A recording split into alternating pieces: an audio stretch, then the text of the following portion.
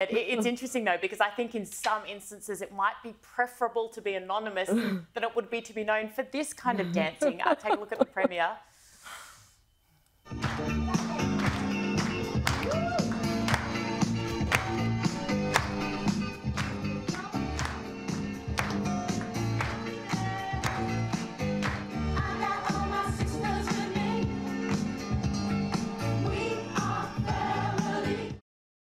I mean, at least he's not kissing a baby, right?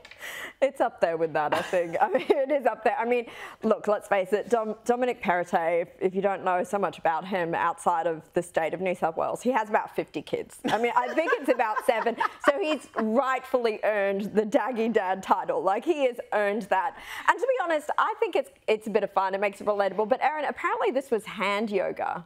Now, that's not like any yoga I've done. I didn't see a downward dog in there, but this is hand yoga that he's done with the seniors. That actually sounds like something I could really get behind, because I suspect it's easier than the kind of yoga that I've tried before. Hey, what about the royals? It caused a lot of uproar this week when it was announced that their daughter would carry a royal title in terms of princesses. This is Harry and Meghan, obviously. They've now defended the decision. I thought they despised the royal family with a vengeance.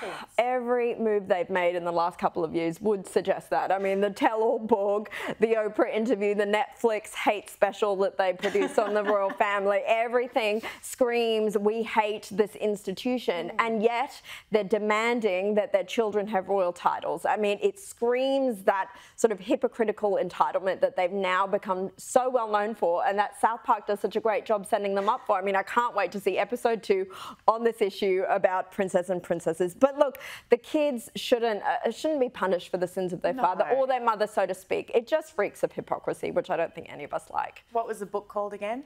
Wow. Caroline Marcus, we would never describe anything you said like that. Mind you, if we were on Breakfast Radio, the word you used earlier, we probably would have dumped you and the segment, but I love that you did. Thank you so much for bringing us up to date with everything so far.